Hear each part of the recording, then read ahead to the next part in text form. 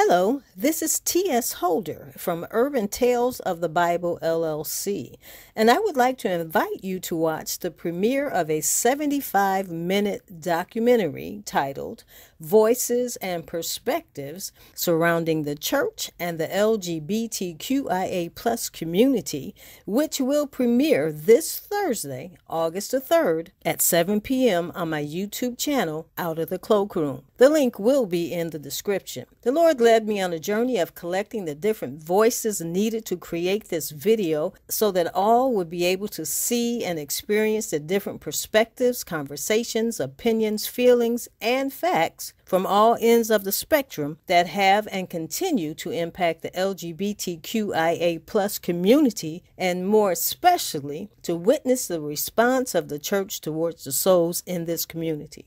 It is my hope that we will all walk away with a fresh, positive perspective and demeanor regarding the souls in this community. As Dr. Demetrius Senegal so eloquently put it, how have we gotten it so backwards today, where the church in many instances has become the oppressor and has become the system that oppresses people? I pray that you will all tune in to my YouTube channel, Out of the Cloakroom, this Thursday, August 3rd at 7 p.m. Remember to hit the notification bell so that you will be alerted when new content is posted. And also, I am asking everyone to please share this promo and the video with as many as possible. Feel free to leave your constructive comments. Thank you so much.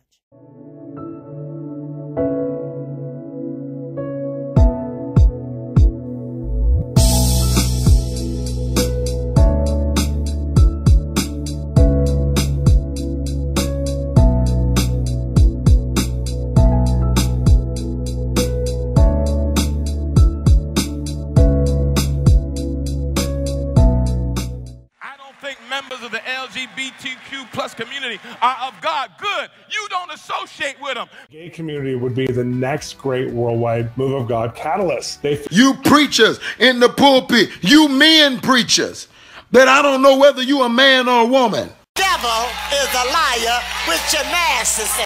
Work out your own salvation with fear and trembling. You know, you ask people, why do you believe what you believe? And they'll say, well, that's what I was taught.